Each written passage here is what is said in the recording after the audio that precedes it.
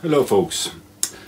I've long thought it was timely to make a video on surface finish of the different ways we can work with regards to scraping and the different techniques also.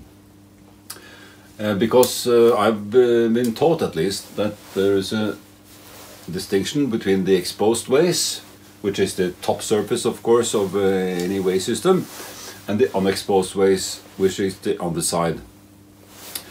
This is because it is very important then for the underside, the unexposed ways, to have some sort of oil holding capacity. And there is a method called flaking which improves that. These are deeper marks, so hence they at least would not be as suitable as the other methods for the exposed ways, because then you would also invite grit and then accelerate wear.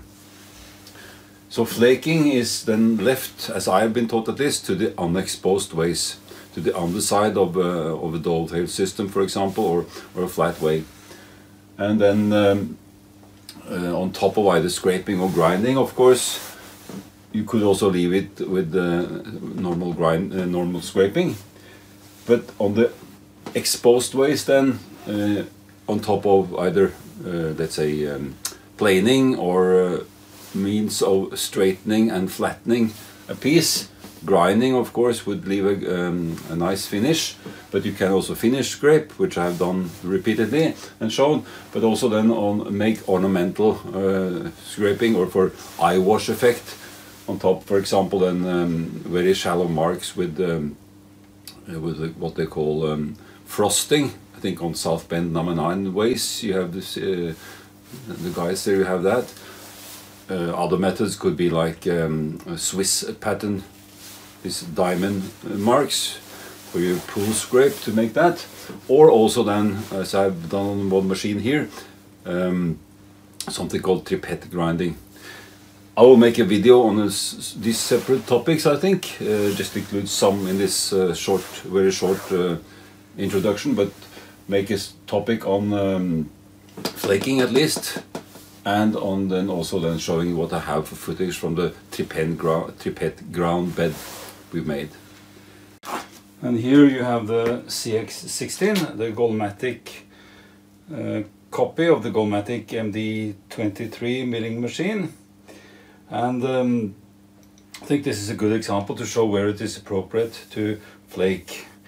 This is built together like the dovetail system here, and then top here comes the saddle, and on top that again, of course, the table, which runs in the dovetail like so.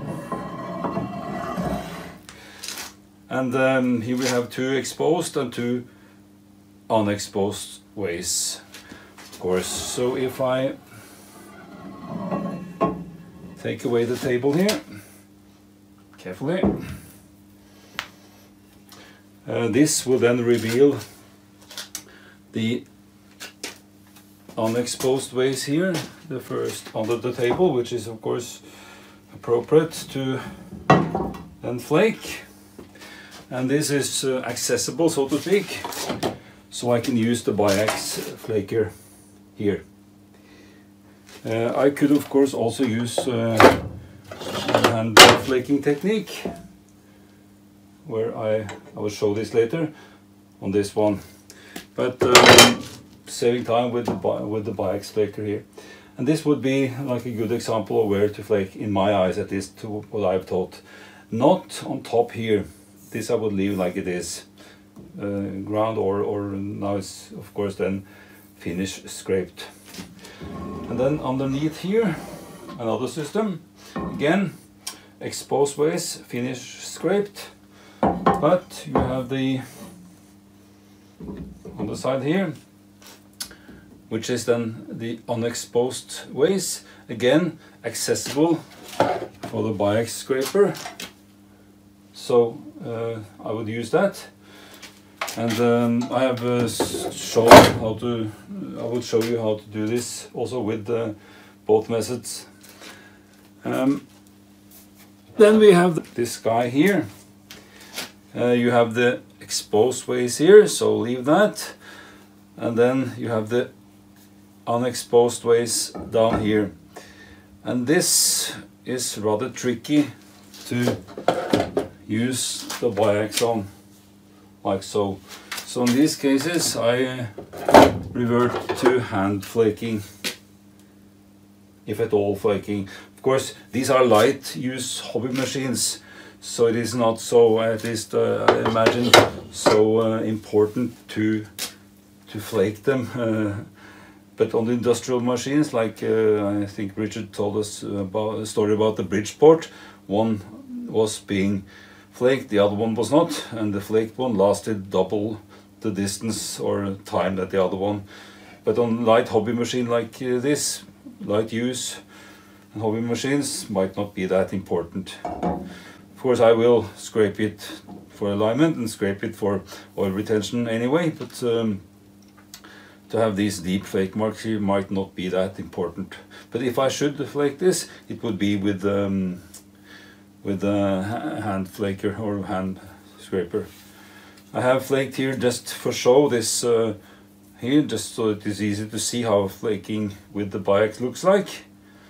And rather intriguing, and eye wash effect, so I can understand why people want to flake. I'm not saying that, and I mean, do whatever you like, but at least to my understanding, I've been taught, flake the unexposed ways, not the exposed ways, because then you invite grit in a more aggressive way than if not. Okay, so I'll show how to flake also, which I've done before, but I can do it again. And then also show other means to obtain this finish that we may want on an exposed surface. And for example then the Tripet grinding.